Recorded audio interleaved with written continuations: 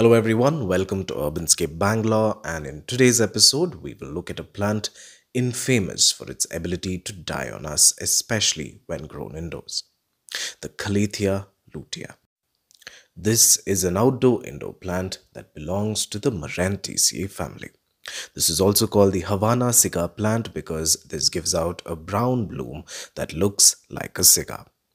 The specimen is one of the taller ones in the Calathea family and can grow up to 3 to 4 meters.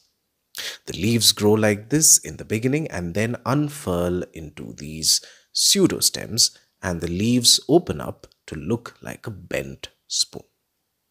This is a sought-after plant because of these tropical fan-like leaves. The undersides of the leaves have this wax coating that probably acts like a sunscreen and sometimes flakes a lot, so don't think that it is some disease and start panicking. And why the underside, you may ask?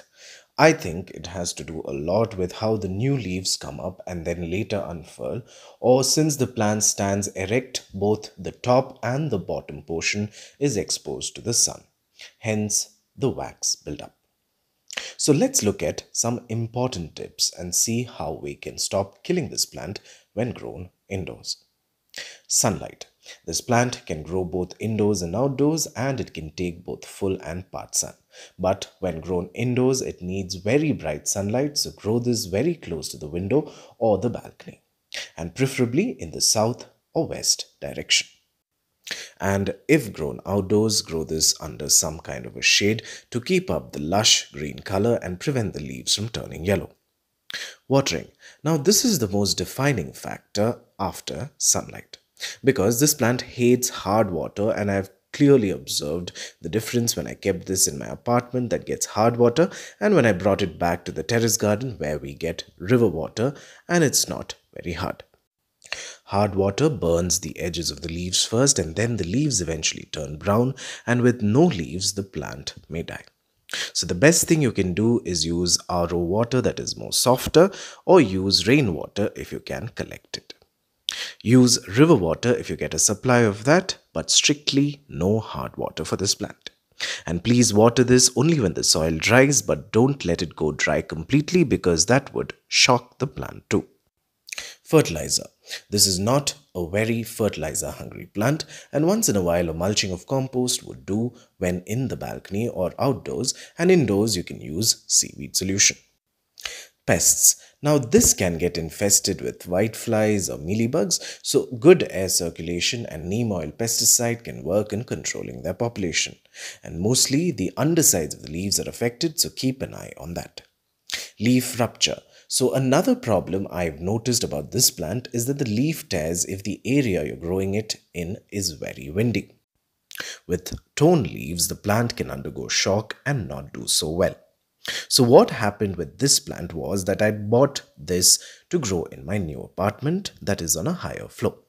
As soon as I moved it to the balcony, all the leaves tore so badly that I was almost about to lose the plant. But thankfully, I shifted this back to my terrace home, and here it is thriving and giving out so many new leaves. Soil media. Please grow this in a well-draining potting mix of 30% sand, 20% compost, 50% garden soil, or well-composted cocoa peat. Do not use raw cocoa peat since the compounds in it can burn their leaves. Container size. You can grow this plant in a bigger container if you buy a very tall plant from the nursery. You can also grow this in the ground and it will reach a great height. The root structure is rhizomatous, so the wider the container, you will get more pseudostems. Propagation.